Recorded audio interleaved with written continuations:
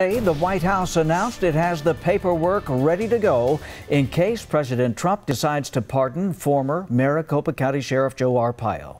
He was found guilty of criminal contempt of court last month. The president hinted at his campaign-style rally in Phoenix last night that he may pardon the former sheriff. 9 on your side's Max Darrow explains the president's remarks on Arpaio were unexpected, right? Well, they were unexpected because before the campaign-style rally, White House Press Secretary Sarah Huckabee Sanders said that he would not be talking about the pardon or making any decisions about it that day. But here's what the president had to say. Was Sheriff Joe convicted for doing his job? That's what. He should have had a jury, but you know what? I'll make a prediction. I think he's going to be just fine, okay? And despite wishes from some members of Congress, including 3 Arizona congressmen and the Phoenix mayor, President Trump excited the crowd with his comments on Sheriff Arpaio. Arpaio's conviction is for what he calls a petty crime.